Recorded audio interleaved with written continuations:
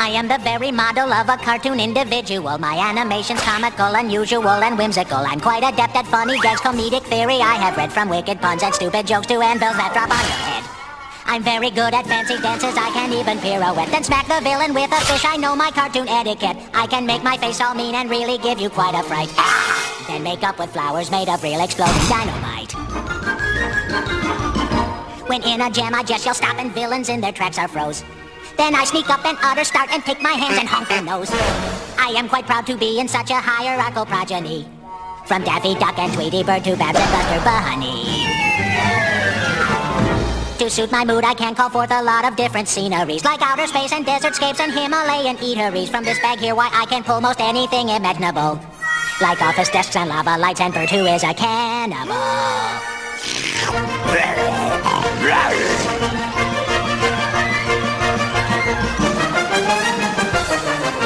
You see, and that is comical, unusual, and whimsical. We are the very model of cartoon individuals.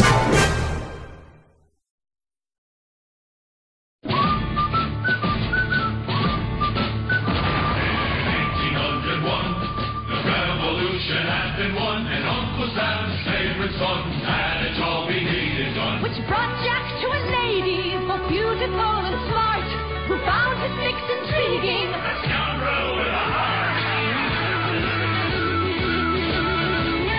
From the halls of Montezuma to the shores of Tripoli, there was never a lieutenant braver, a scoundrel to whom they say, off the board the guns of Napoleon's attack.